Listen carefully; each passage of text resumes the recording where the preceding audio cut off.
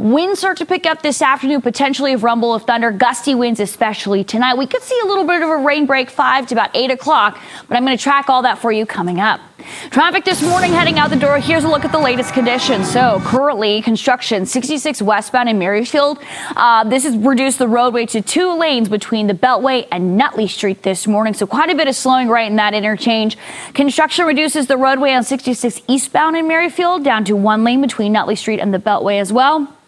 And construction 395 northbound in Arlington blocks the 2 right lanes between Eade Street and GW Parkway.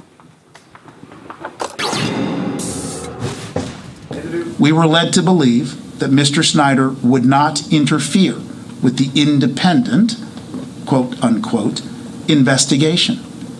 He did. We were led to believe that the public would not be left out of the process. We were. We were led to believe real change would happen. We're still waiting.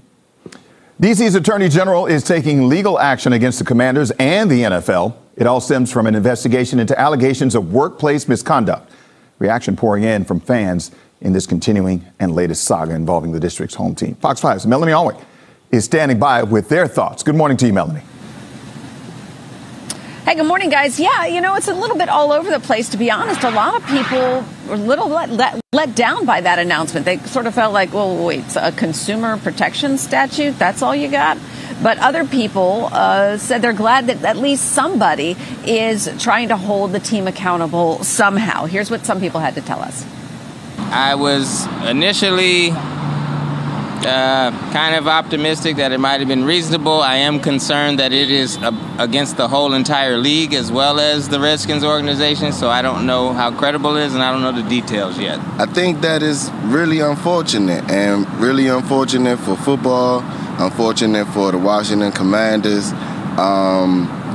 You know, the people just wanted the truth about what was going on, and to be deceived and to not be told the truth is just, it's not good.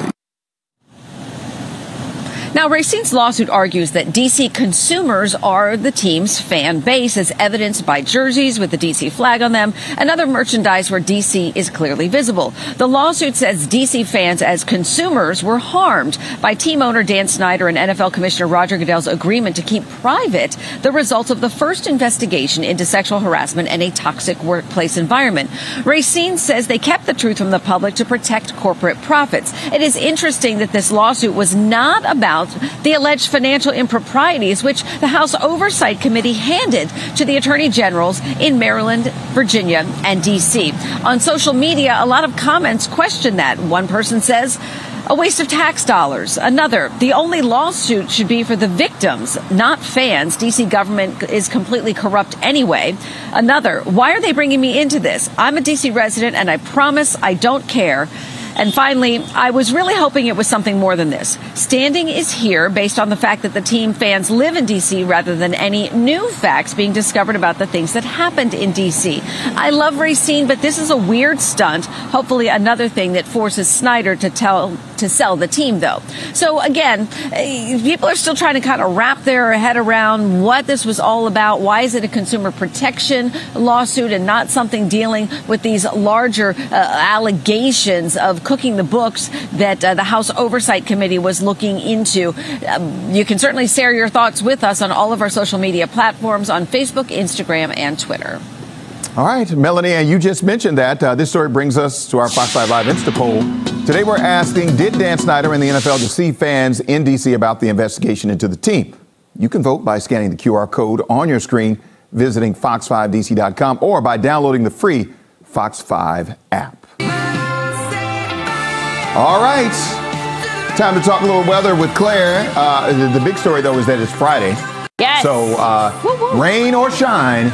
No matter what. No matter what, it's still Friday. Exactly. Now, having said that, I know you gotta bring some bad news. You know what? There's a silver lining to everything, and yes. Friday is the silver lining of this weather forecast. Yeah, we are going to see increasing showers, wind, chance of thunderstorms this afternoon. So right now it is dry, but look how warm it is. It is 61 degrees currently for Reagan, Dulles, and BW1.